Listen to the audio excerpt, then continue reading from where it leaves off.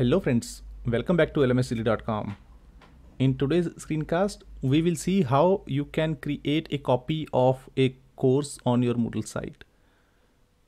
You can copy a course from one category to another with the same content which you have in course A, and the course B which you will be creating a copy can be located anywhere.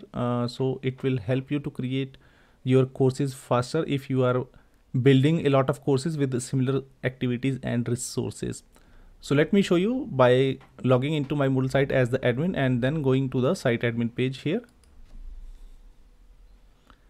And then go to the courses tab and click on manage courses and categories. So here all the courses will be listed under different categories for you. Now let me say that I would like to duplicate or copy this course and I want it to be reused once more. So you can just see the second icon, which is the copy course. So let me click on this one. It will show a pop-up for you wherein you need to provide the full name of the new course, which will be the copy of this course. So let me say that it will be new mathematics, and I will copy the same name to the course short name also.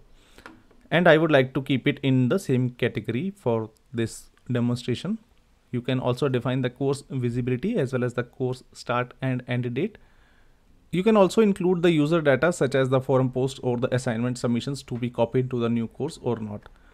And then you can also include the roll enrollments for the new course. Now you have two options, either to copy and return back to the categories menu, or you can also click on copy and view to show the new course. So let me click on this copy and view.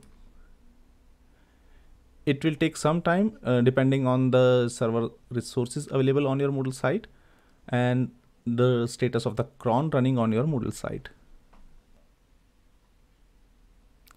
So as you can see, it is close to 100% now, and whenever it is completed, you can see that the destination course is clickable now. So let me click on this one. And here you go, you have a new copy of the course created on your Moodle site.